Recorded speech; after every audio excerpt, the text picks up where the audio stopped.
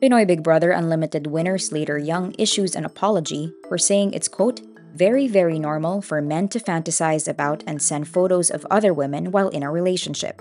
Social media users called him out for having a twisted mindset and reminded him that instances like these should not be normalized. On Monday, May 15, Young and his wife Chris Uy released a new podcast episode to address the issue. He says the past few days had been eye-opening for him, and it was a learning experience for him to be a better example. He adds, quote, it happens, but this isn't okay. We should hold ourselves to a higher standard. Acknowledging his mistakes, Young also says he will need, quote, a little bit more time to reflect.